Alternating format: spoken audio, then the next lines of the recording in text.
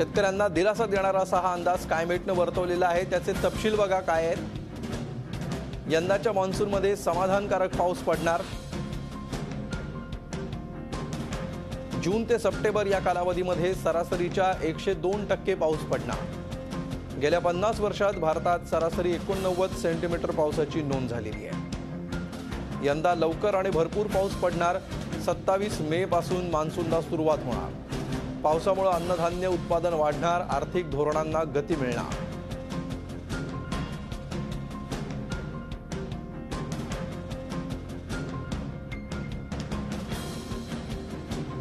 आणि याविषयी आपण अधिक चर्चा करूया। ज्येष्ठ कृषी तज्ञ डॉक्टर बुधाजीराव मोळीक सध्या आपल्या सोबत आहेत। मोळीक साहेब, शेतकऱ्यांना दिलासा देणारा असा हा स्कायमेटचा अंदाज वर्तवण्यात आलेला आहे। काय आपली प्रतिक्रिया आहे या अंदाजावर? नाही, पहिला आहे की थोडा आनंद असा करता आहे की तो 27 मेला दाखल होणार आहे। हो, आणि 102% सरासरीच्या आपल्या ज्या अंदाजाप्रमाणे दिसतो, जो आतापर्यंत 89 सेंटीमीटर यायचा।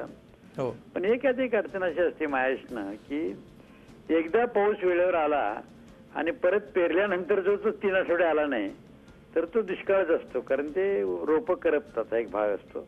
मध्यंतरी गॅप खूप देतो। दुसरं, सगळं पीक आलं आणि मग तिथं वादळाचा किंवा पावसाचा परत तडाखा बसला सप्टेंबरला, ज्यावेळी फुलात धान्य आहे, तर शेतकऱ्यांना जुगार असतो मोठा। पण एक चांगला आहे की आता तरी सरकारने कमीत कमी पाणी साठवण्याच्या, पाणी जिरवण्याच्या शहरापासून ताबडतोब वेळणार अहवाल सुरुवात कराव्याचा, कारण 27 मेला येणार आहे म्हणजे आपल्याला 1 जूनला यायला हरकत नाही, किंवा 7 दिवसात येतो, 4 ते 5 जूनला यायला हरकत नाही। आता शेअर मार्केट वर जाईल नक्कीच, कारण काय पावसाळा चांगला येणार आहे। पण मला अजून एक म्हणणं आहे की अजूनही पावसाचा विमा 100% सरकारने शेतकऱ्यांचा उतरावा, कारण त्याला धोक्याला खूप द्यावं लागतं। स्थळ, काळ, वेळ बदलतो। सरासरी पडली 102%, म्हणजे काही ठिकाणी अजिबातच पाऊस पडत नसतो, जिथं आवर्षण प्रवण भाग असतो तिथं पाऊस पडत नसतो, आणि काही ठिकाणी भरपूर पडत असतो।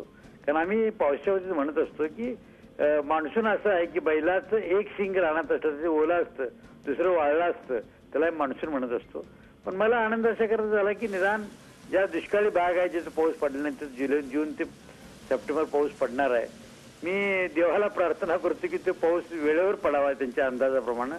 दुसरा एक भाग असा आहे की पडल्यानंतर 2 पावसामध्ये गॅप असू नये, हा दुसरा असावा।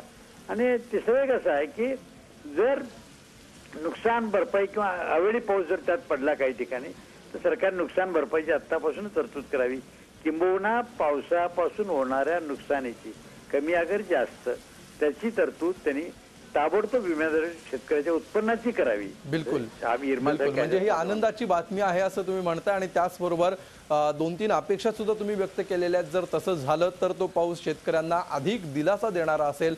आपण अपेक्षा करूया की तुम्ही म्हणताय ते सगळे अपेक्षा यावेळी निसर्गाकडून पूर्ण होतील। सगळीकडे समान पाऊस पडेल, सलग पाऊस पडेल आणि अवेळी पाऊस।